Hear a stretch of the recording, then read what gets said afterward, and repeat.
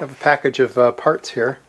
I bought these off of eBay some time ago, and I did some work on them, and I thought I'd shoot a video on what I did.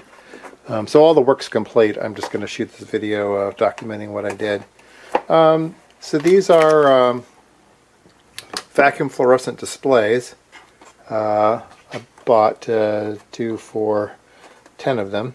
And I actually bought 11 of them. I bought one to see if I could get it working, because they're a very oddball display. And then after I got that one working, I went ahead and bought 10 more, just because I'm crazy. I had an idea of maybe I'd build them up and sell them on eBay or whatever. Never got around to it. So these are 2-line, oh geez, how many? 2, 4, 6, 8, 10, 12, 14, 16, 18, 20, like 40 character displays, I think. So let me put this down, and yeah, I guess we can see that. So it's an ISE Electronics Corporation Japan, but it also says Noritake itron Japan, so that's more typical of what you see in vacuum fluorescent displays. And it's got this flex cable attached to it. I'm not big on flex cables for the home garage because they're a bit difficult to deal with. The trick of this display is how to drive it, and I couldn't find a data sheet on it. I did find another guy on the internet who had gotten one of these to work, and that gave me some hope. So let me rearrange the camera here a bit. All right, I think that's a little bit better. So what I discovered was, in addition to the flex connector, there's also a connector down here. And so I was very interested in this connector. It's an 18-pin connector, which is a bit odd. But what I found in my journey was that the first 14 pins are exactly the same pinout as every LCD display that you've seen from Hitachi and those folks. It's a standard pinout for driving an LCD display. Pins 15 and 16 have no connection at all. And then 17 and 18 go over to a strange thing. Also on the flex connector, you can see that pins 17 and 18 are separated. And 17 and 18 go to this little circuit over here, which is a bridge rectifier and a capacitor. Now this capacitor is pretty heavy duty. It's 47 microfarads at 100 volts, so why would you spend money on a 100 volt capacitor? So I was thinking, oh, maybe this thing's super high voltage to drive the display or whatever. What I found out was from the other guy, I wish I could give him credit. He was building it. He couldn't get it working. He contacted somebody else. That guy said, hey, you might try this or that. Whenever you have a bridge rectifier, it makes it look like you're driving it with AC. Okay? So this board was obviously designed to have it driven with AC. But you can drive it with DC. The bridge rectifier doesn't care if you put AC on it or DC on it. It'll work either way. So you need to figure out, well, what voltage do I need? This is a pretty high voltage capacitor. As it turns out, you need about 18 volts, which might be like a 12 volt AC rectified. So you need about 18 volts DC. Like I said, that comes in here on pin 17 and 18. That 17 and 18 volts goes over here to a transformer that isolates the two paths. There's also another DC to DC converter over here that does the really high voltage. I don't know what voltage vacuum fluorescents run out, but they're extremely high voltage. So that happens over here. So all I need to do is supply some strange high voltage and then maybe drive it with a normal LCD program, and the thing would work. So that's what this video is all about. How do we get this thing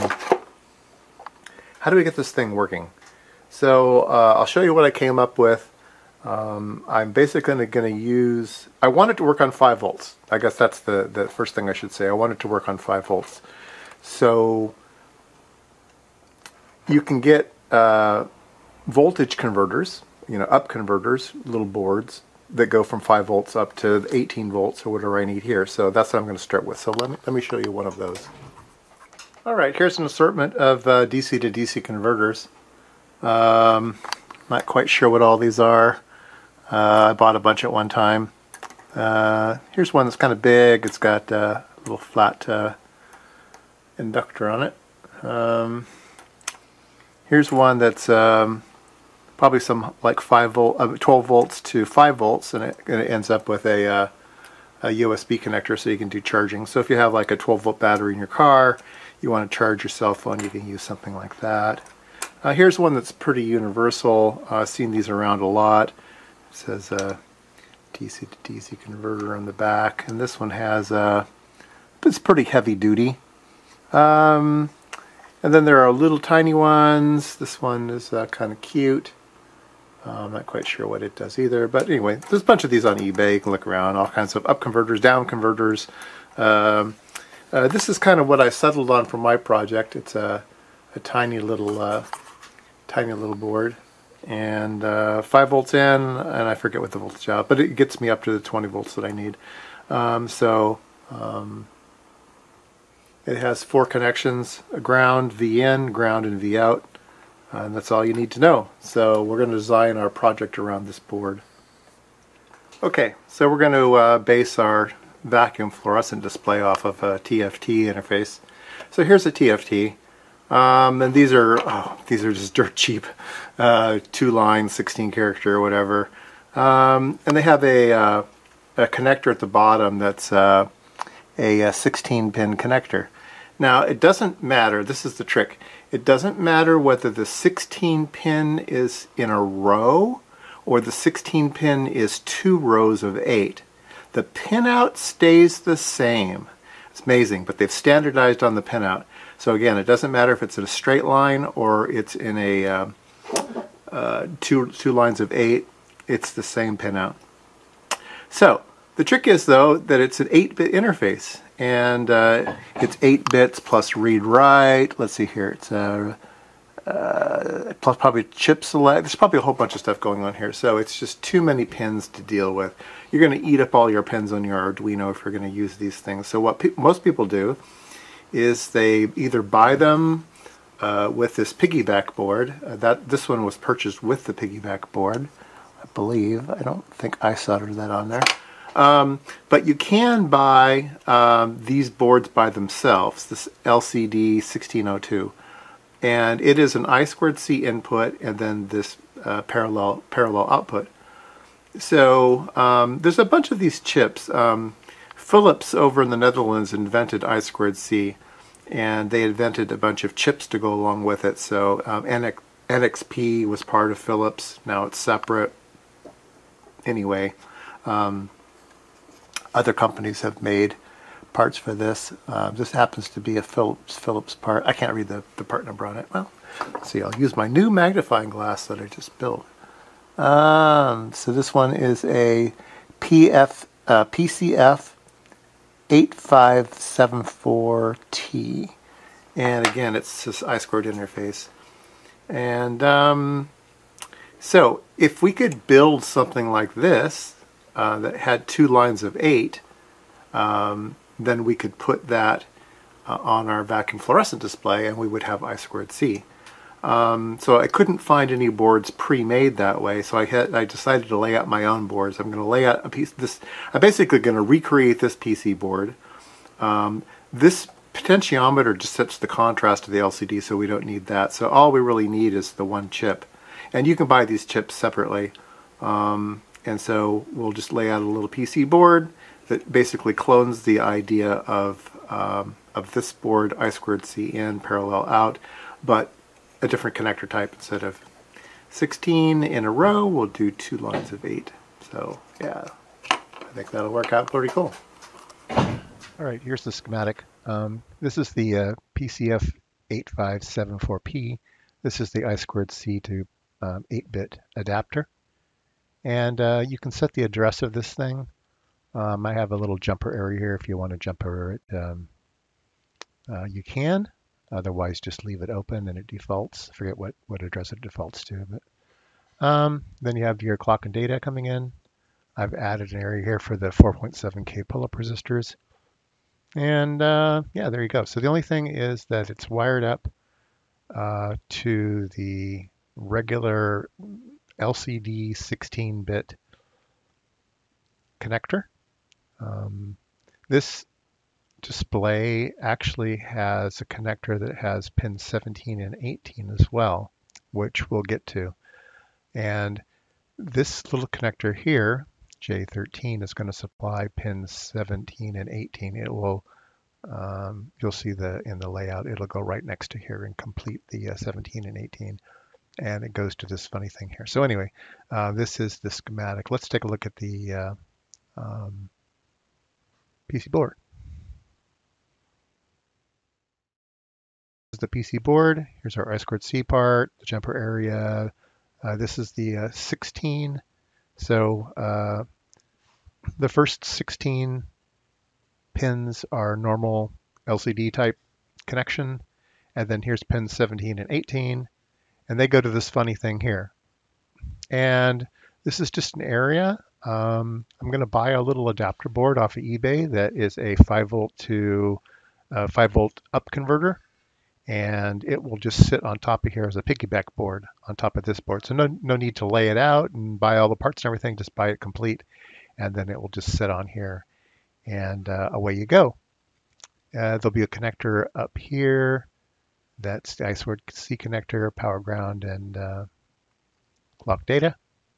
And then this will take some of that 5 volts and convert it to 18 volts. They're around 18 volts, something like that.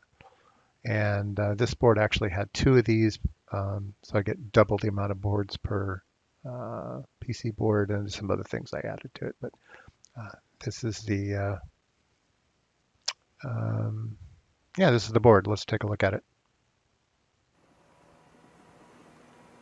Okay, so this is what the board looks like loaded. I'm using a through-hole version of the I2C part. And this is the little DC to DC converter piggybacked on the board.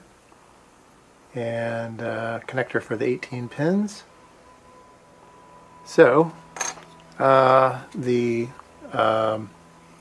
board itself, I just took some scissors and cut off the ribbon cable since I'm not going to use it, and I've added a dip header.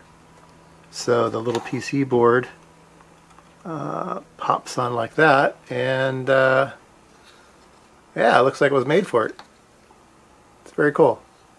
So we have now an I2C interface, and we can hook up. Let's see, where are we here? We can hook up our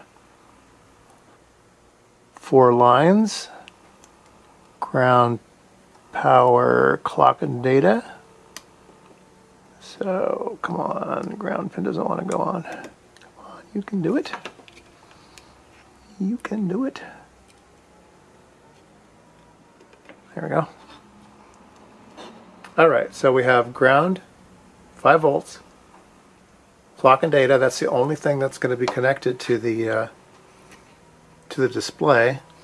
And we have our Arduino Nano, and all it's doing is it's outputting the I2C data. And I have a little program in it, so let's hook up power and ground. I have power and ground on clip leads here. Put the ground on, put the power on, and oh, there we go. It's upside down. All the electrons are going to fall out. Alright, let me turn off the overhead lights so you can see it. And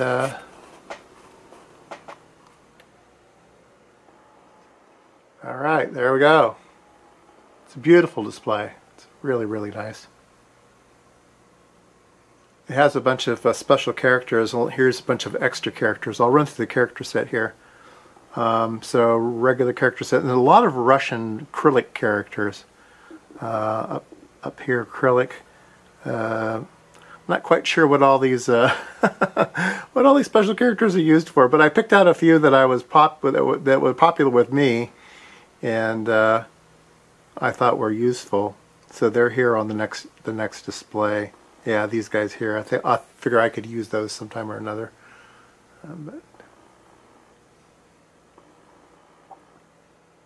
Anyway, really nice display. It is current hungry. It's operating at about 730 milliamps at 5 volts. So vacuum fluorescents do eat up a lot of power. But I think they're just a really beautiful display. Okay, well, hope you enjoyed that.